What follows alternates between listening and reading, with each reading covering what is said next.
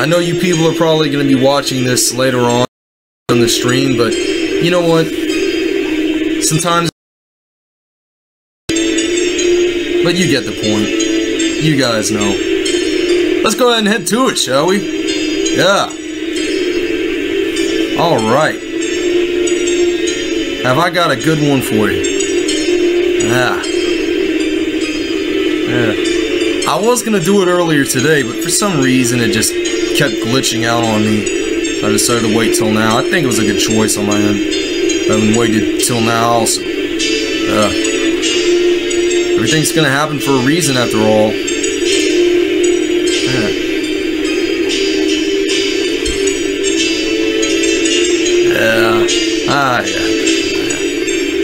Yeah, I got this one right in the fucking bag.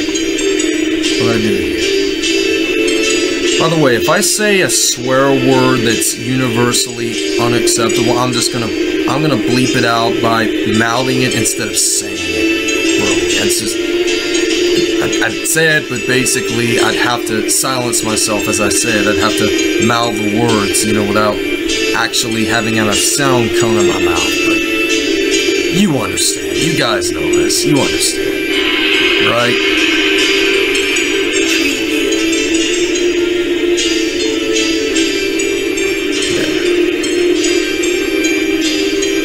By the way, guys, in case you're wondering, this is a quick preview sample of one of my paradox tracks, dubbed The Millennial Judgment.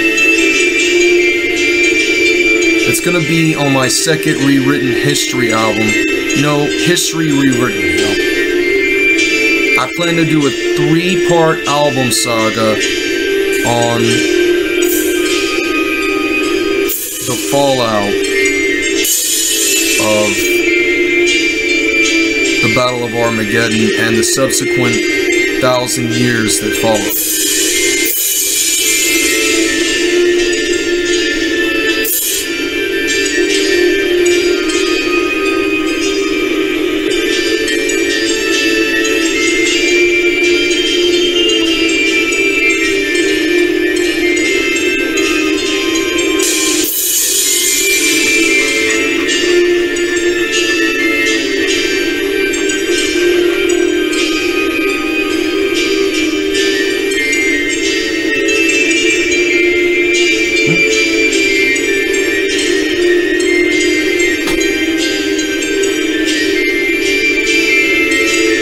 I mean, they usually say the music soothes the savage beast.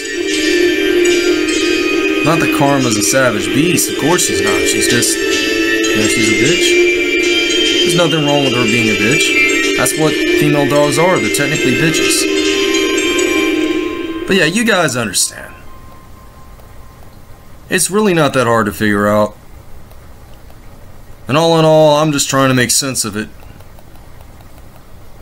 Just wandering by as I go through this hell that is life, and what have you. Or whatever you call it. Because I have no fucking idea about this anymore. But yeah, you got it. Pretty simple. Notice how I'm censoring myself here when I say words like or something, you know? Notice how I'm censoring myself when I say these words.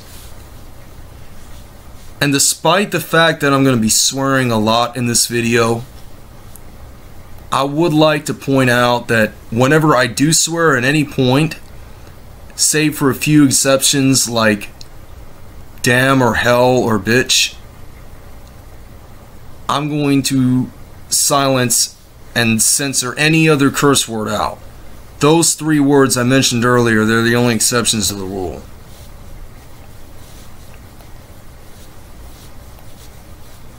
And damn me if I haven't figured out this thing called life already. Hell, you know? Son of a bitch. Anyway, just giving a rough example. But yeah, in the grand scheme of it, the point I try to make sometimes is very simple, very clear, and very straight to the point. I'm not always the best human being. No one is, really.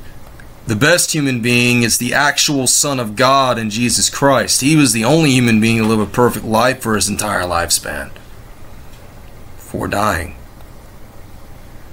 But you get it. No one else is going to come close. No one else.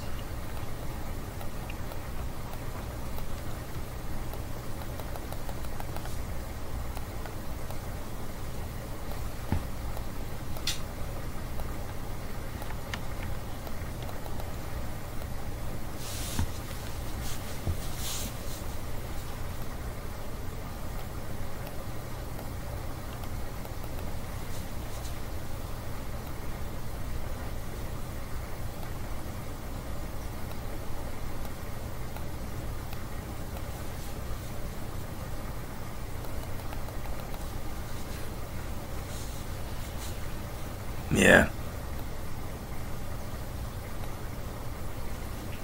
Dogs need 24-hour attention and supervision. That's just how they are. Without that supervision, it's just hard for many of them to function. They can't survive without human assistance, you know.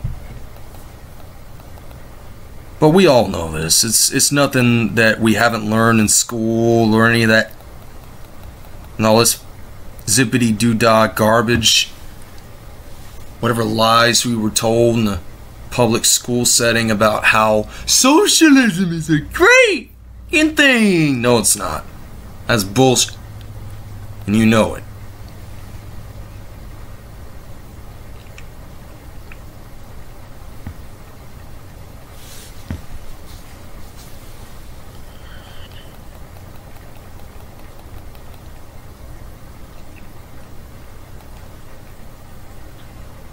You know, seeing that I've gotten this far in my life, it's just genuinely shocking to me that with everything that's happened and everything that I've put myself, you know, nobody puts me through anything. If anything, I'm the one that puts myself through it all, just to prove that I belong, just to prove where I stand in life, and just to prove that I'm not just a mistake that was made by God, albeit one that was rectified literally countless ages in advance, but which is basically humanity. Humanity is a mistake, albeit an intentional one, and one that he rectified himself.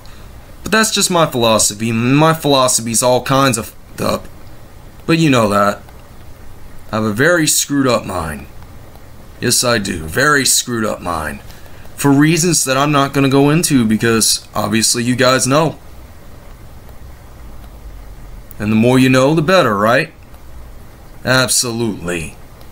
Yeah. Well, I'll tell you this much. I don't know how I'm going to fare in the long run in life, but I damn sure know I won't amount to much. Whatever I do amount to, that's not going to mean a thing, because some money-hungry attention like Chelsea Clinton or anyone in the Clinton family, anyone that's a politician, really, you know, it's really sad when money has to be so worthless to the point in which if you're not in bed with Rothschild, you can't have any of it. It's really sad. Yesterday on a stream hosted by my good friend So Many Badgers, you may be more than happy to check out his Mixer page and maybe give him a couple thousand shards, maybe 20,000 if you're feeling generous, maybe 200,000 if you're in a Santa Claus like mood. But yeah, So Many Badgers is really talented at what he does. He's a very good gamer. A lot better of a gamer than I'll ever be. I can just admit that straightforward and shoot you straight and I'd still be right. I mean, granted, from time to time, my ability to tell the truth sometimes is crookeder than a crow's dick, but you understand. That's an old expression, of course, that my mom and my older cousin Daniel used to quip. Because they had lots of clever lines of that caliber. Lots. Not just in my mom's family line, but in my cousin's family line and my dad's too. You know, the way that it's just everything just comes together in so many ironic twists and turns that it's just hard to keep track anymore. So yesterday on So Many Badgers channel, they were discussing WWE, him and another guy who was co-streaming alongside him. They were playing Forza, I think Forza Horizon 4 or whatever the heck it was. I don't fucking know, because I don't know from a soul. But I pitched to them my idea for a 3-hour... I told them famously, I quipped, well, not famously, maybe later it'll be famous, but I quipped very famously that I could book a better Monday Night Raw than anyone on Creative put together, and it'd be the best episode. I told them, this is exactly what I said. Give me a chance to write a 3-hour episode of Monday Night Raw, and I guarantee you it'll be the best episode that Monday Night Raw has in over 10 years. So I laid out my plans, alright? Picture this. Vince McMahon, after a huge walkout, right? Is forced to resign from his position as chairman and CEO as per an agreement that he made with his son, his son-in-law, and his daughter, mainly Shane McMahon, Stephanie McMahon, and Triple H in no particular order. So, an opening package that night sees a very interesting turn of events. So Triple H comes out to do a promo, you know, usually in the way that all shows start. And of course, you know, before the promo begins, you know, the introductory pyro for the show, obviously, because there hasn't been an introductory pyro to our main roster show in about a year and a half, because I guess Vince McMahon hates pyro. He has all this money, but he doesn't want to use pyro for any of his main shows. So Triple H cuts a promo, and you know, he's decked in his usual authority figure attire, you know, because he's the CFO of the WWE and the owner of NXT. He cuts this promo explaining that he is now the new chairman of World Wrestling Entertainment. And that from here on in, Monday Night Raw is going to be decent again. It's going to be great again. And so he decides to book a tournament for the following week, collectively on Raw and SmackDown in the next week, following this one obviously, to crown a #1 contender, to crown what would essentially be the first new World Heavyweight Champion since 2013. Essentially, I'm suggesting that the WWE bring the big gold belt back, since it was used from 2002 to 2013 when it was merged with the WWE title to create what we now know as the SmackDown WWE title. So, an opening match starts the show. Becky Lynch and Shayna Baszler.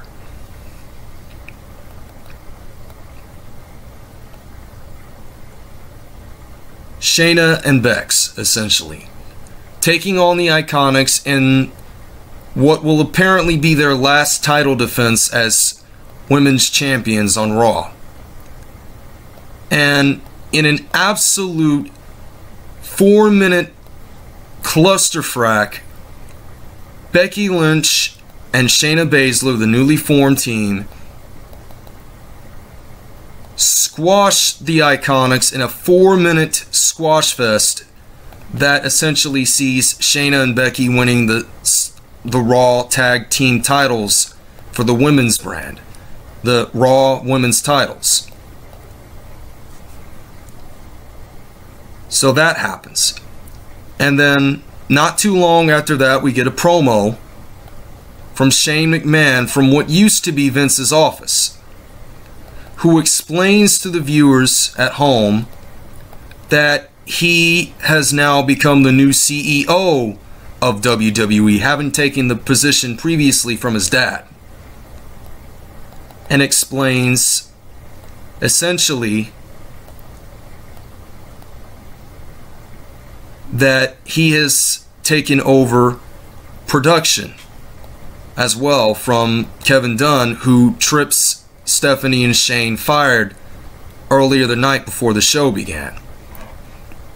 And so we cut to a package.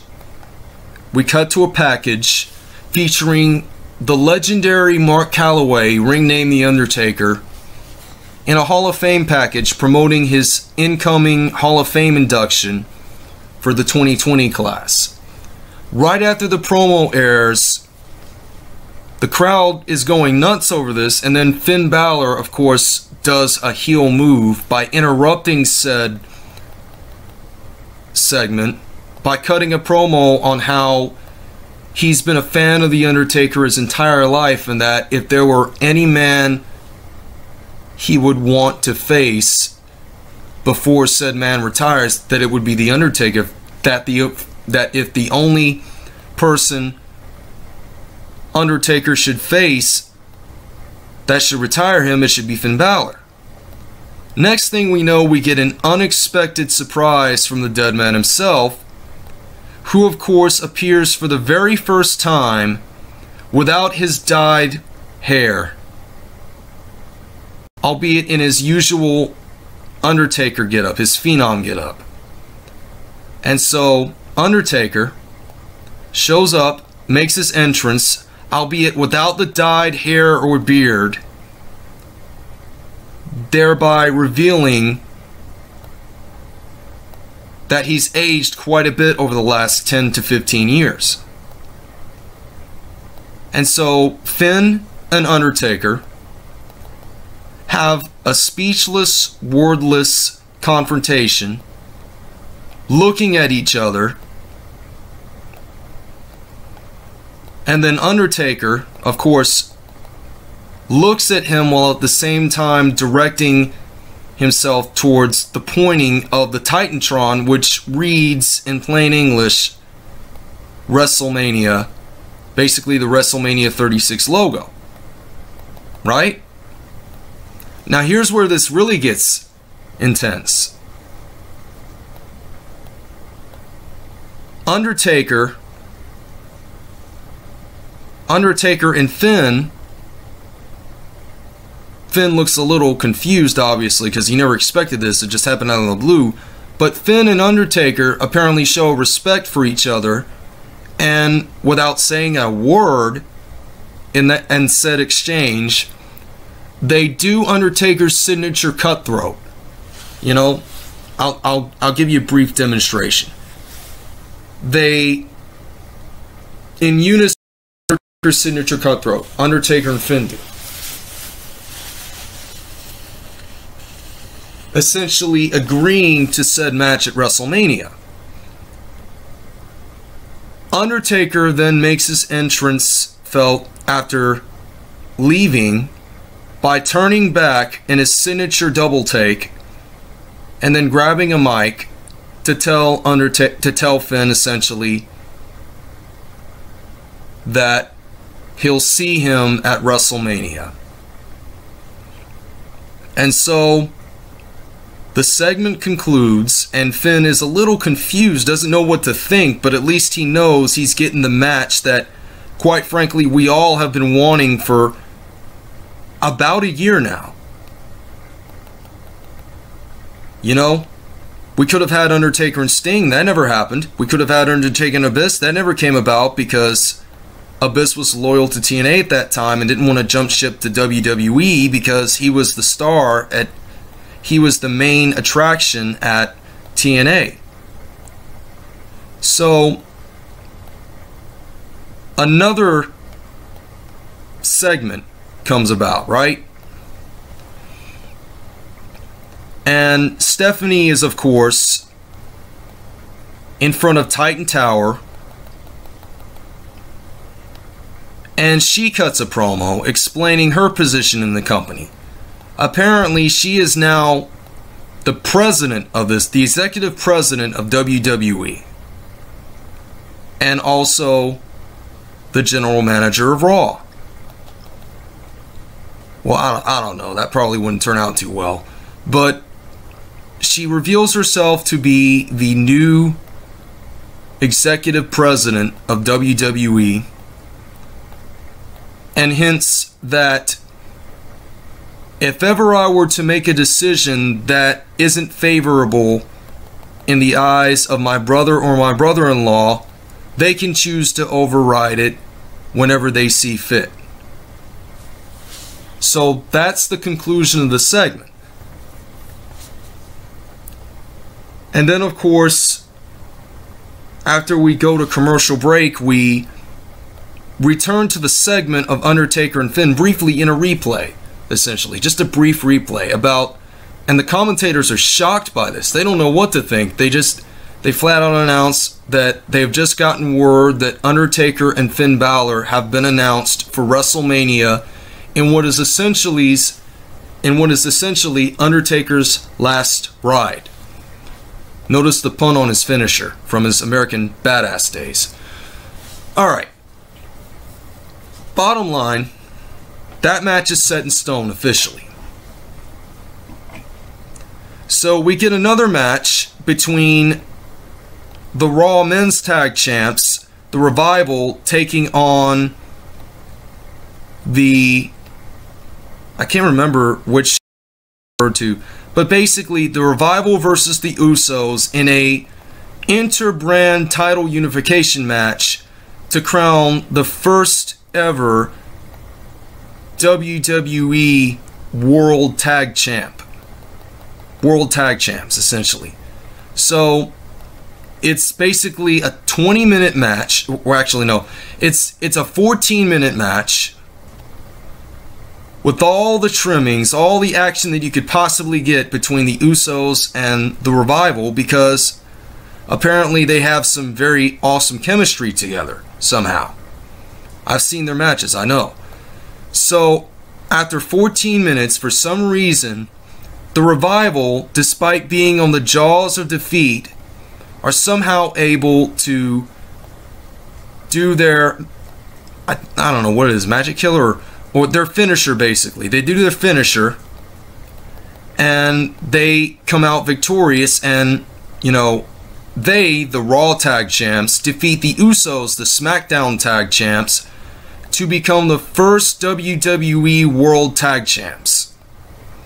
Or at least as of late, since the World Tag Team title was previously on Raw, but of course merged itself to form the tag belts of some kind, which would then divide itself upon SmackDown and Raw, and then be unified again tonight on that night in question as I would book it. And then the Revival celebrate their victory, and the Usos, of course, they struggle to their feet, and the Revival, apparently in a work of good sportsmanship, offer their hand out to the Usos, and they shake the Revival's hand. The Usos do. Not a moment after, the War Raiders, known in WWE main roster as the Viking Raiders and before the Viking Experience, formerly known as War Machine in NXT initially, apparently are reverted back to their original War Raiders name in NXT from before they went up to the main roster, and Vince killed them and killed their gimmick in any hope of them being able to be a mainstay. So they attack the Usos, they attack the Revival with very convincing finishing maneuvers, to such an extent to where both the Usos and the Revival are incapacitated to where they can't stand up without medical assistance. As they're carried out on stretchers, all four of them are, the now rechristened War Raiders, with Sarah Logan, by the way, who is either Hansen's wife or Rose. I can't tell which. I think it's Hansen's wife now, because I think him and her married But they, alongside Sarah Logan, cut this promo, this very unique promo. You know, and they say straight up, we quit this company months ago because Vince McMahon never had any trust and faith in us at all, even throughout our time as NXT, because he doesn't watch it. And so they have a conversation with Triple H. They're able to do some backstage politicking to where they are able to somehow, how do I say this? To where they were able to somehow return to their initial War Raiders gimmick that they had in NXT before jumping ship to the main roster and being dubbed, quote-unquote, the Viking Experience, which is not to be confused with the Norwegian cruise line of the exact same name. Why they haven't sued WWE yet is beyond me. But the War Raiders explained that now that Vince is retired and Triple H, seeing as though he's always had trust and faith in us, gave us back our War Raiders moniker, we'd like to challenge the newly crowned World Tag Champs in the Revival to a match at the next pay-per-view, which I'll get to in just a moment. I'll explain that later. Meanwhile,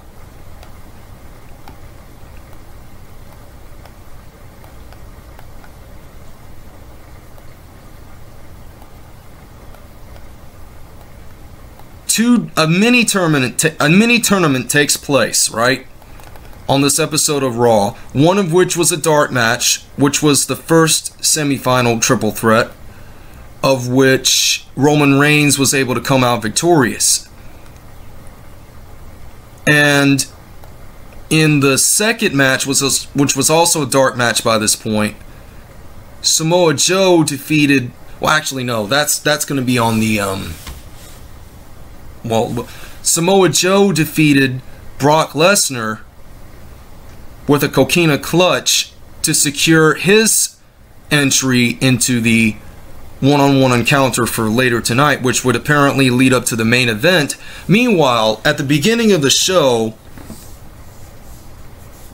just before the show went on the air, like about 10 minutes ago, before the show aired, Reigns and Joe had an unannounced, unseen confrontation,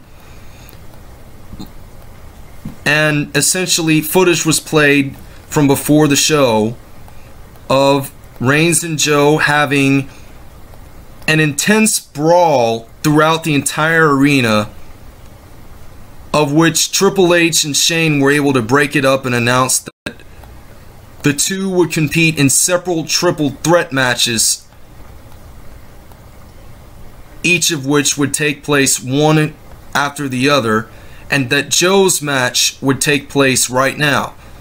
Of course, Joe would win that match, and then Roman's right after.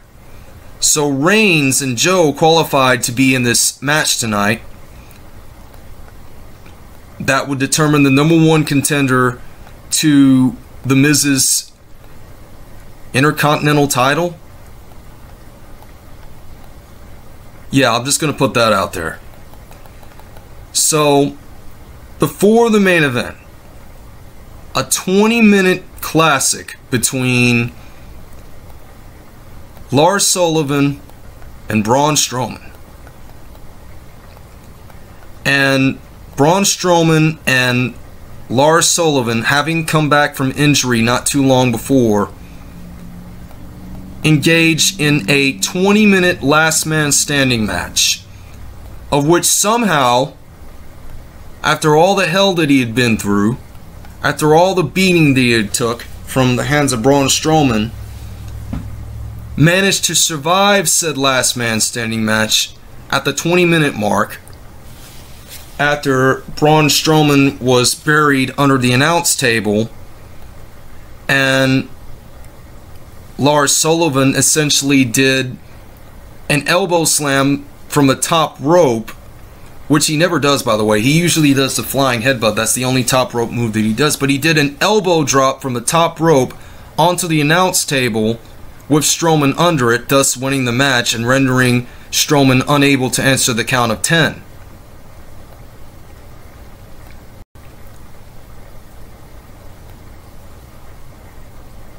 And so what comes about is Eric Rowan, after this match concludes, attacks Lars Sullivan on his ex-tag team partner's behalf, meaning Braun Strowman, because they were both part of the Wyatt family.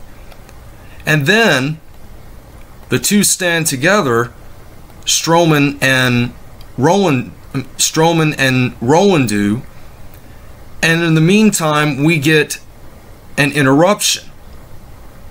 This interruption, of course, is the result which leads into the much long-awaited debut of Bray Wyatt's Firefly Funhouse gimmick live on Monday Night Raw, after months and months and months and months of promotion, essentially. And he has with him Braun Strowman, and of course he does his Firefly Funhouse skit, except he does it live, and he has Luke Harper by his side, and of course a masked figure, zombie warrior princess in the form of Nikki Cross, who is eventually revealed as Sister Abigail. Thus, Harper and Wyatt and Sister Abigail tease a reunion of the Wyatt family in all its span. And Bray Wyatt, of course, cuts these promos reminiscent of what he was, as opposed to what he is now under this clean-cut, toned down, somewhat exaggerated, satanic Mr. Rogers. But that segment ends, and the typical blink and you miss it package that plays during the lead up to one of the Wyatt's family entrances, of course, that plays, and all of a sudden they're gone. And the commentators are like, where the hell did they go to?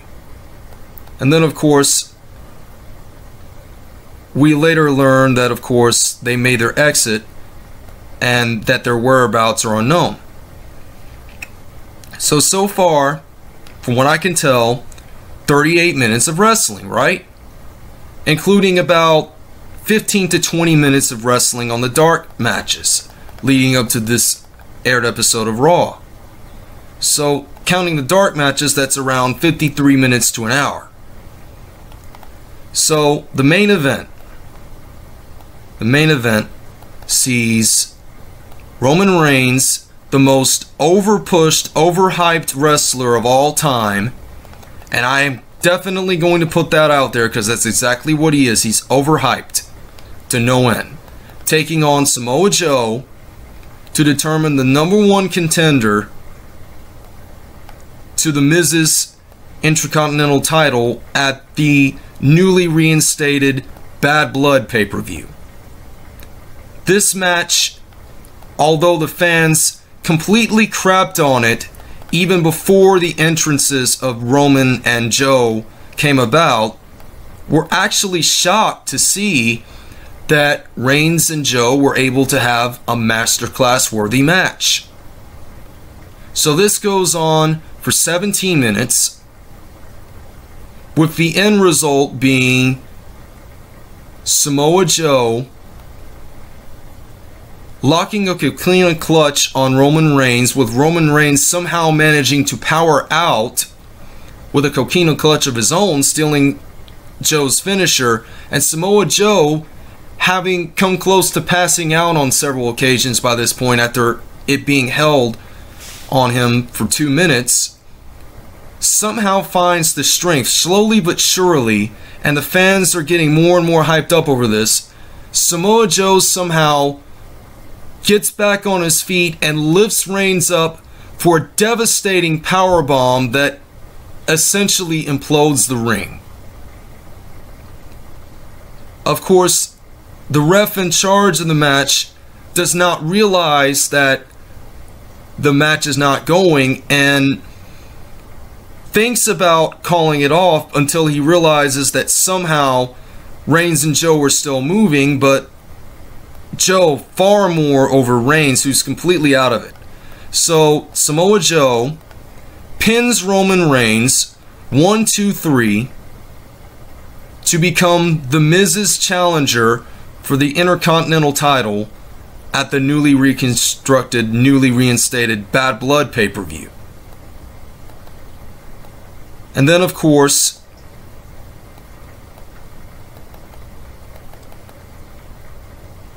what happens at the end of that is actually kind of shocking. So what happens is Triple H comes out and, in a nod to the first season of The Ultimate Fighter's season finale, commends the two for their extraordinary work and therefore cannot give one man a shot without the other, so he makes it a triple threat match, meaning The Miz, Joe, and Reigns are competing in a three-way dance, as Triple H words it, in the style of Paul Heyman, no less. So Paul Levesque, well, they shorten they silence the S because the S is pronounced silently, so it's really Levesque. But Paul Levesque then, of course, at that moment, makes it a three-way dance, essentially a no disqualification triple threat match, in which The Miz will be defending his Intercontinental belt at the newly reinstated Bad Blood against Reigns and Joe, Samoa Joe specifically. Two Joes essentially, except Joe is Roman Reigns and Samoa Joe is Samoa Joe, obviously. So Miz against two Joes. And we cut to black, and that's the end of the episode. Now tell me that's not a damn good script. Tell me that would not make the best episode of Monday Night Raw in over 10 years. It's just gotta work, right? Unfortunately, Vince McMahon, as long as he's alive, will never take this idea, and neither will Kevin Dunn. Fortunately, when Vince McMahon decides to step down and or dies, which is going to be the latter, by the way, he's going to end up dying before he steps down. Because when Triple H takes over, we all know what Trips is going to do. He's going to fire Kevin Dunn. So that's pretty much the end of that, right? So counting the dark matches, it's a total of 1 hour and around 20 minutes. An hour and 20 minutes of wrestling.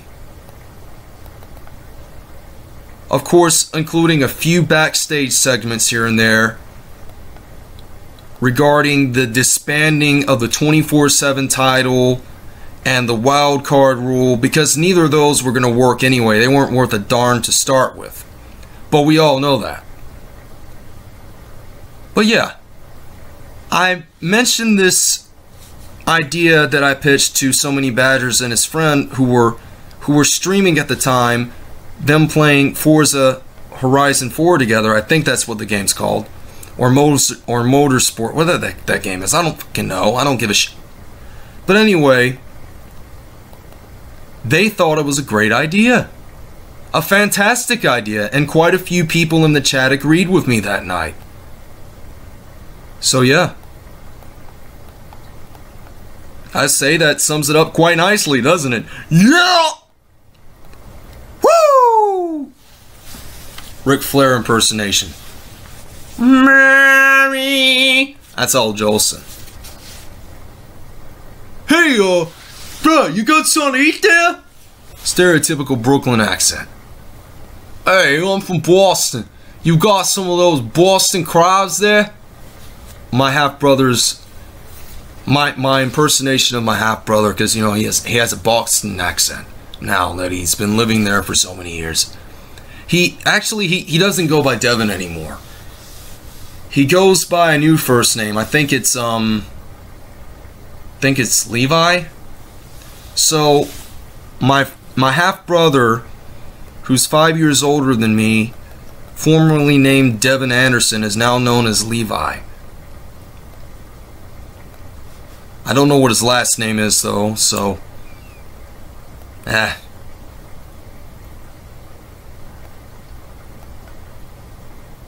my impersonation of a brutal death metal singer.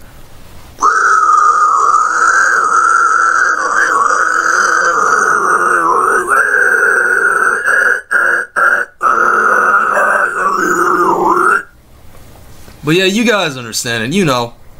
Yeah, man. That's pretty much that. So,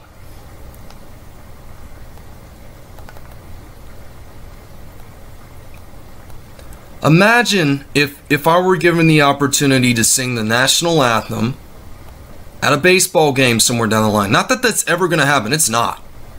I don't expect that. I'm not even counting on it at this point. But say that I were given that chance. You know, because I hope I'd get to see the High Toms play again. It's been like at least 9 to 10 years since I've been able to see them in action at Finch Park or Finch Field or whatever it is. So essentially, if I were able to sing the national anthem, of course, the Star Spangled Banner, not only would the people recognize me, but I think they would come to see that this is the welcome back that I would want or something. And then of course I do my usual 7th inning dance, because I love to do those at the end of every 7th inning stretch. Before of course the music came on, after the singing of Take Me Out to the Ball Game. But yeah, that's what I'd like to do back in the day when I was 15 at Finch Field, you know, because I would dance and make a complete jack off of myself, make a complete ass of myself while dancing, you know.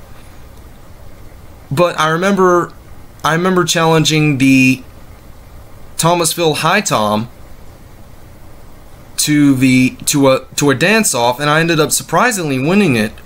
And the mascot was basically bowing before me because he knew that I had pretty good dance skills. I don't think I have good dance skills. I think I suck as a dancer, personally. You should have seen me dancing in 2009. Holy crap, was I sucky back then as a dancer. I didn't even have any kind of coordination about me whatsoever. But darn me if I wasn't going to have a good time making a fool of myself. Yeah. So there is another part of my life that I didn't want to talk about before that I'd be more than happy to share with you guys now, and just did. You're welcome. So, with everything going on, would it really be a surprise about the state of everything? See,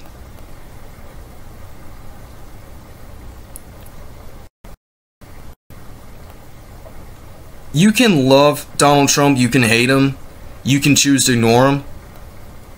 But from my own perspective, from what I've seen of his accomplishments in the first 2 years as president, he has done more than any other president before him, except the good ones, 7 of which came before him, combined. So out of 45 presidents that we've had, only 8, which include Donald Trump, by the way, 7 if you don't include him, actually ever did any good for this nation. You know, Washington, Jefferson, Madison, Lincoln, you know, Eisenhower, Kennedy, Reagan, and now Trump. So I'll just go ahead and count that off again. Let me see. We've only had 8 good presidents in this country, one of which is serving as POTUS now. And that's of course Donald Trump being one of them. But I'm gonna name off the list in in chronological order. The first good president we had was was George Washington. You thought I was going to say Donald Trump. First president we had, that was a good one, was George Washington. The second good one we had was Thomas Jefferson. The third good one we had, of course, was James Madison. The next one to come after him was Abraham Lincoln. After that came Eisenhower, which was another good president, and the fifth in my list of decent presidents that did anything possible to make sure that the people would thrive. The Americans, meaning we the people. All the people. Except for the illegal immigrants, because they don't count. They're invaders. They're terrorists. And then, of course, John F. Kennedy, and then Ronald Reagan, and now Donald Trump. So, of the 45 presidents that we have had so far, Donald Trump being our current one, there were only 7 people before Trump who actually ever did any good for this country and never put politics over everything else. It's amazing to me how I'm able to know this stuff. And you know, despite Donald Trump's mistakes, he's made a few mistakes. I'll give the devil his due on that. Despite his mistakes, Donald Trump has easily cemented himself towards the path of becoming probably the greatest president that we have had since Abraham Lincoln. You know, it's just, it's hard being Donald Trump. When you are the president of the United States doing the work that 535 politicians in Washington will not do, that's how you know America is in an irreversibly sorry state of affairs. I'm sorry. But if you believe that politicians are ever going to do any good for this country, then you clearly don't know anything about history. I'm not knocking on you. I'm not going to say that you're wrong. But at the end of the day, guys, I've observed firsthand what Donald Trump was like. I went to one of his rallies, I know. I think it was June of 2016, I believe. I went to one of his rallies. And he delivered one of the greatest speeches I've ever heard in my life. And I saw this in person. In person. He said that we would make America strong again. We would make America safe again. We would make America wealthy again. And we would make America great again. And what's the one thing that he's been doing since he was elected in November of 2018? Of 16, I mean. November of 2016. What's the first thing that he did?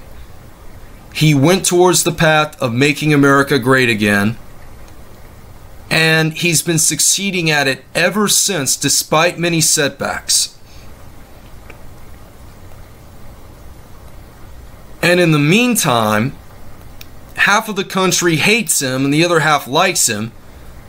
I personally am one of the 63 million people who voted Donald John Trump into the presidency, and I will be more than happy to vote for him again in 2020 next year, on the next electoral cycle. Because I know that he's earned my vote 100,000-fold. I mean, he's not a politician. He's a businessman, an entrepreneur, a multi-billionaire who dedicated his life towards helping others and making the world a better place in his own special way. Anyway, ladies and gents, that is going to do it for this stream. I am all tapped out. And in the meantime, I thank you one and all once again for having spent yet another 50 minutes of your eyes and life dealing with my sorry ass.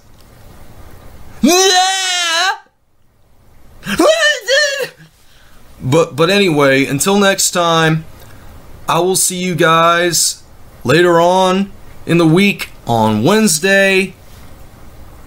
And here's a song that's going to take you out, right? Yeah. There's your song. So, yeah. I'll go ahead and close this out with this instrumental that I made on Audio Sauna, because of course I can. I can do that. It's my stream, I'll do what the heck I want. As long as I keep my swearing to a minimum. Right? Yeah. But yeah, if ever you guys feel like following me, you're more than welcome to do so. If you don't, that's okay. I'm alright with it either way. I just appreciate your time, I do. Yeah.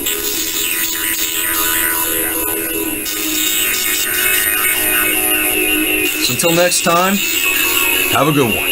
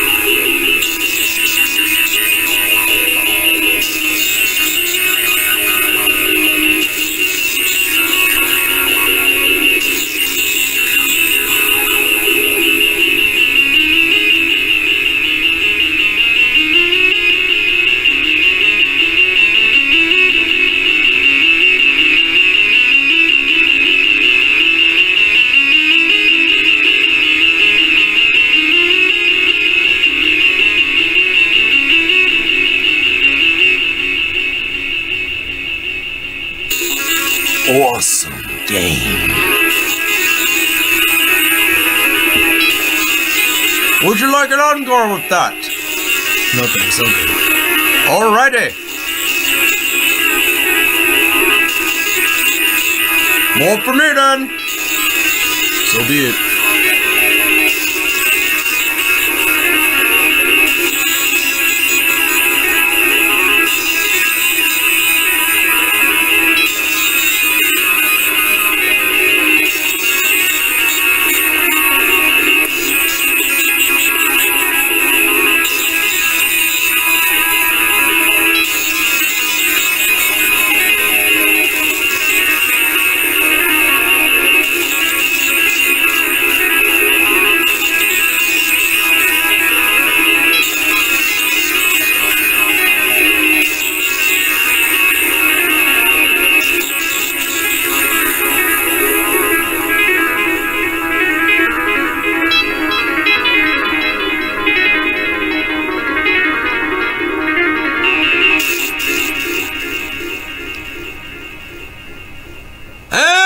Ladies and gentlemen, that's going to do it for this one. I've been Kevin the Skull Anderson. You have been my very loyal, very supportive viewers.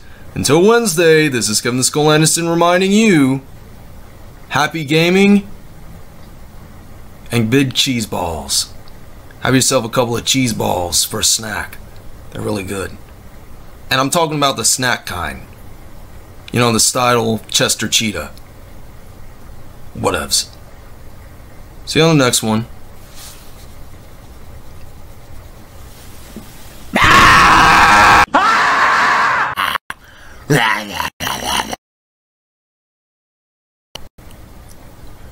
It's me, it's the SkullMEDIA. I am the Skull. You are my loyal viewers. I thank you very much once again. And since the last stream went so well, since the last stream went so unfathomably beautifully, I decided I'm going to do a bonus one just because I feel like it. I'm going to do a bonus one for all of you because you deserve it and you've earned it. Yes, indeedy. You're getting a bonus stream from me! Cue that beautiful intro.